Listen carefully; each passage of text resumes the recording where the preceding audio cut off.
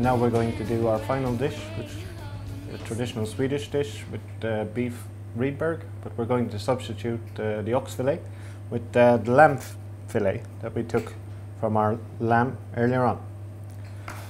So we start off with diced potatoes, which I have done earlier, and then we fry them in butter and oil. One of the classic accompaniments is buttered stewed white onion. We've got our lamb mince. We also have our Dijon flavored cream. So we've whipped our cream with Dijon, salt, pepper, lemon juice. And finally, the Swedish love their raw egg yolk. So we'll do that at the end. So we start with our smoking pans. Okay.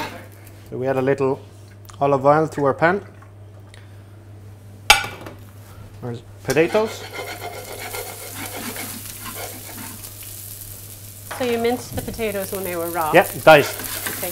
And we also use a clarified butter. So clarified butter is like you separate the butter from the silk. So if you see the white at the bottom, yes, and that helps extend the burning point on the butter, so it doesn't burn and stuff. And how do you make your own clarified butter? You just leave it on the side, and let nature take its course.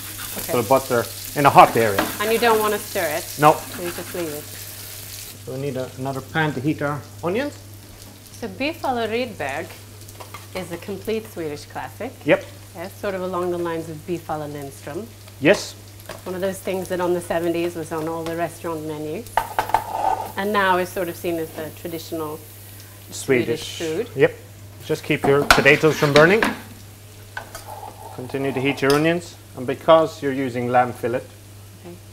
it cooks very, very fast. So it'll take Okay. maybe 1 minute. So Okay. make sure your onions and your potatoes are very hot. Everything else has to be ready. Yeah. Before you cook your lamb fillet. Okay. So now our potatoes are nearly there. Maybe we should taste. Just butter and potatoes and a little bit of salt. Yep. That's it. This looks super hot.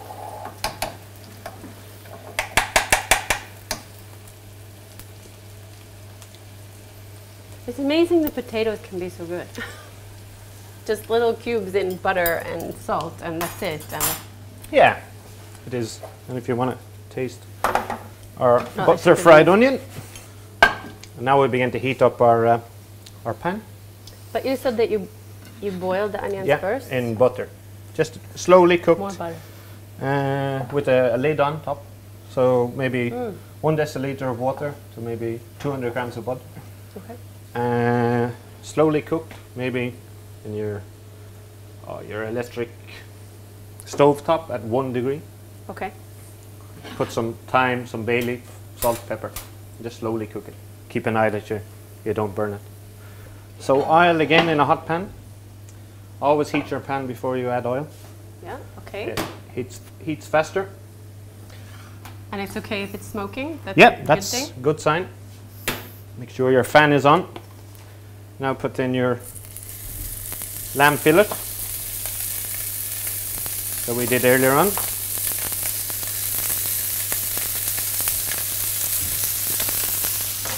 So just try and color on all sides. Nice golden brown color. And there was just olive oil? Yeah, just olive oil. Could you use rapsoil or something Yeah. else? Or? Absolutely. Okay. So I'm doing here is I'm checking the cooking Okay. with my fingers. Yes. We use our thumb. Okay. This is well done. There's Okay. there's no actual give. Right. This here would be medium. Okay. There's quite a little give in it, Okay. and this up here is very spongy. So that's rare. So that's how we do it in a kitchen if we don't use like temperatures. Because if you cut into it, then the juices escape. Yeah. And it's So not ideal. we'll get our plate And the just- towel, because you're just going to drain off to the drain off the oil excess in it. oil, so the customer doesn't get a plate of oil. Do you need to pat it too, or Yeah. can it just, okay. Just a little bit. You do your same with the potatoes. So you want to drain the potatoes too? Yeah. the You customer doesn't get. You can't get too much of a good thing with No. butter. You can't. Are we patting this one too? Yes, please. Okay. And this is something that should be served quite hot? Yeah. because- So it's like you do it at the last minute, Okay. and you serve it straight away. Okay.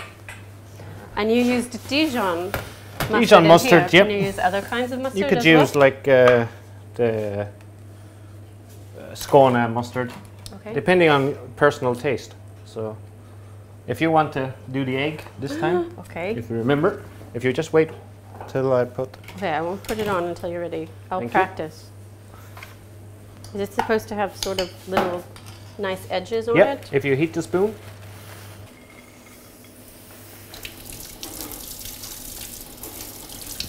And this was just cream and Dijon mustard, that's it? And little salt and pepper.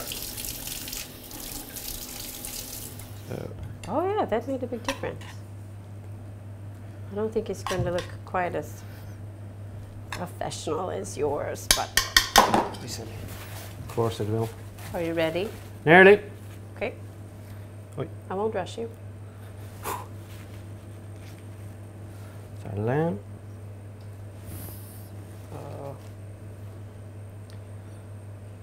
I don't know if my quenelle is going to make If you the want cut. to put your quenelle there. Here? Yep.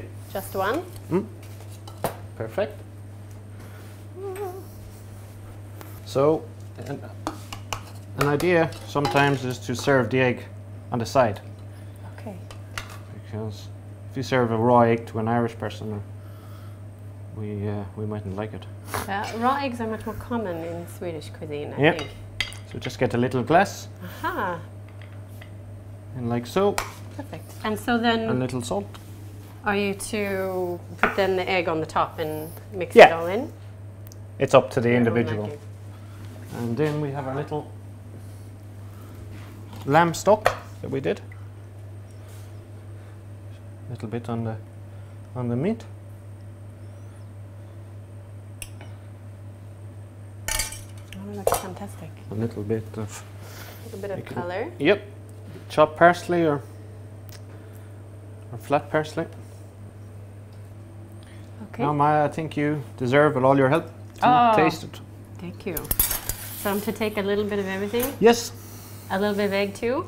if you want. Yeah, There's no pressure. why not? It's a Swedish egg from the controlled supermarket environment. I have to get a little more of this.